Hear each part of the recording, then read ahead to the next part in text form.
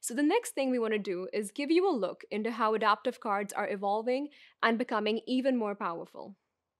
We're talking about adaptive card-based loop components. We announced the developer private preview of this tech in the spring at Build, and are happy to share with you how we're moving things forward with our partners, using an integration being built by SAP as an example. In this preview demo, an account executive has just been notified in SAP S/4HANA Cloud that a customer's sales order is blocked due to a credit limit check. The account executive contacts the credit manager in a Microsoft Teams chat to ask for approval of a credit limit increase.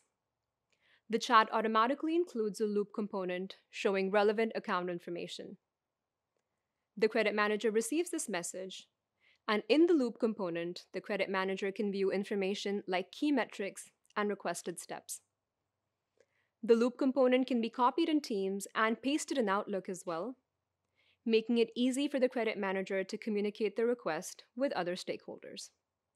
The credit manager can approve the new credit limit right in the email without leaving the flow of her work.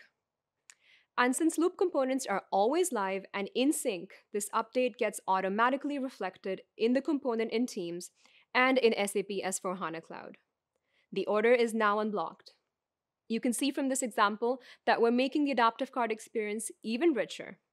They're live, they're portable across Teams and Outlook, and embeddable anywhere. If you're an SAP S/4HANA customer, these new features are available through SAP's Early Adopter Program.